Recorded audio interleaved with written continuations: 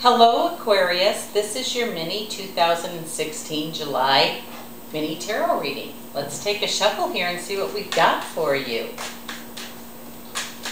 Please remember this is a general reading for everyone, and if you'd like a private session just about you, please feel free to stop by our website, which is www.soulstarbliss.com, and we'll see what we can do for you. But let's take a look here and see what's coming up for Aquarius here in July.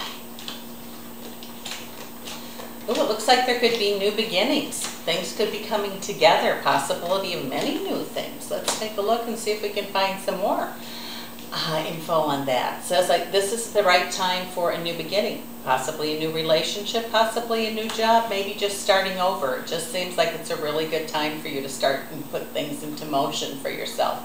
Those worries that you've had in the past, you're going to learn from them and learn to let them go. Remember, what we worry about or what we fear most, that's exactly what we're going to get. So let's all work on not worrying about things and trusting that will be taken care of.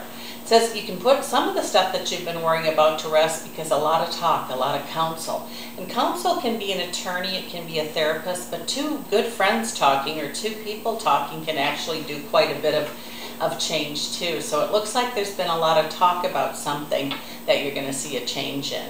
Choice is going to be made. Something you're going to choose is going to be really good for you, but remember this.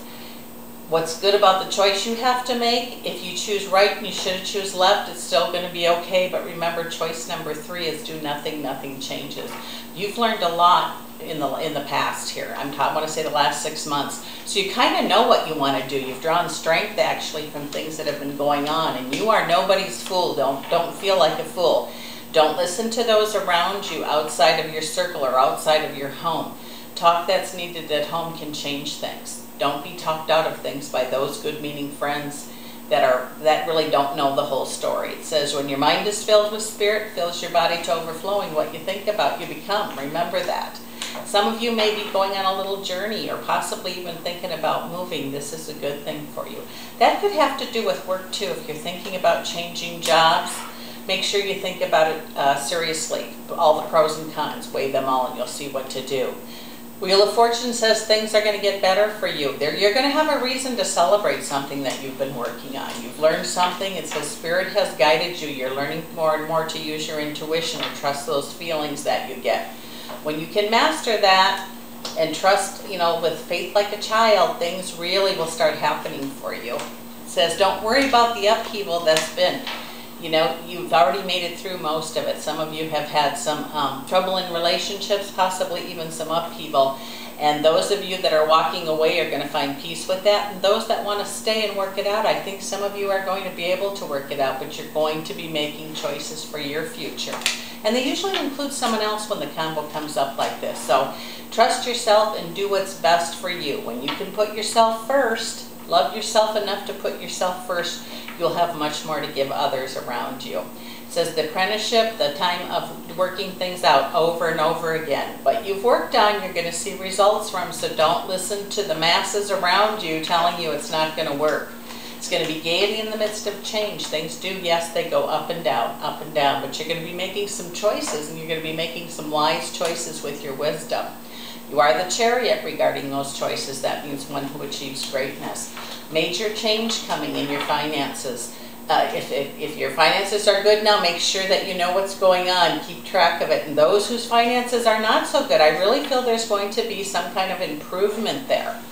A change of the way of doing things. Sun card is yours, which means great happiness. Happiness like a child.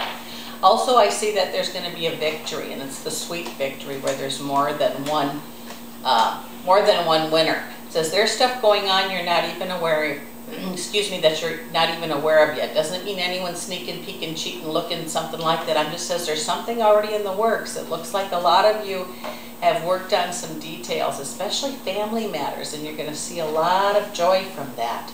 Again, I have another ace here, the Ace of Pentacles. What you need is going to show up for you in the monetary situation. Some of you that are thinking of changing jobs, don't let it be just about money. Sometimes that is the carrot, or the grass is greener over there. Make sure it's really what you want to do. But it looks like Aquarius, you're going to have a pretty busy month here, but you're also going to see results of things that have already been put into the work. So keep up your great work. This is Bonnie from Soulstarbliss.com. Thanks for dropping in today, and we're going to get those love and money tarots out for this month too, so make sure you're watching. Thanks again.